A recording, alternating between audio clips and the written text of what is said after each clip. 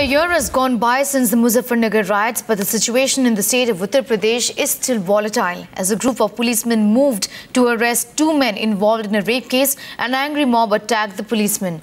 Two of these policemen were injured in the firing. Such incidents call for the state government to act against such lawlessness.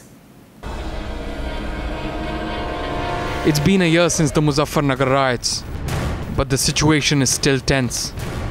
Investigations in progress, and as a police convoy moved to arrest two accused in a case of rape in the village of Fugana, it fell prey to a mob. करके police party को रोक करके उस पर भारी पथराव और firing की।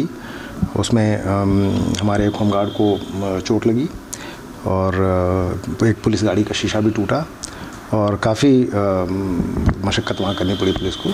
Cops manage a narrow escape, but two officers sustain injuries. ये दंगा पीड़ित वाले हैं।